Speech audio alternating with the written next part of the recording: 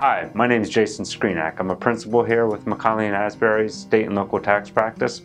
While the dust has finally settled from the Pennsylvania budget, last week we actually had Act 52 pass, and it is very comprehensive with regards to changes in Pennsylvania taxation.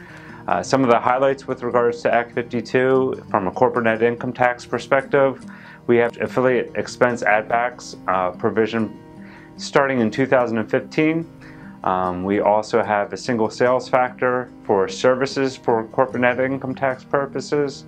And we actually have some new NOL caps for Pennsylvania for 2014 and 2015 going forward.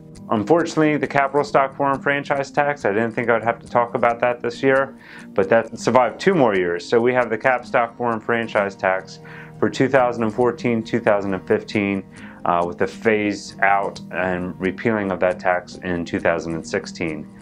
In addition, we actually have reform as well with regards to the Board of Finance and Revenue. Currently, the board consists of 6 members.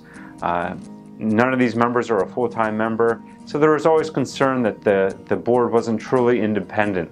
There was also some concern with regards to transparency with regards to the decisions made at the board. These have been addressed, and the board is now a 3-member board. You can get a lot more of this information, a lot more details with regards to these 3 main topics, as well as some information with regards to sales and use tax, personal income tax, the bank shares tax. You can get all this information at our upcoming webinar based on the budget. So we have a full hour of budget discussion and tax updates here for PA. If you can't make the webinar, feel free to reach out to me. We'll provide my information shortly. Thanks a lot. Take care.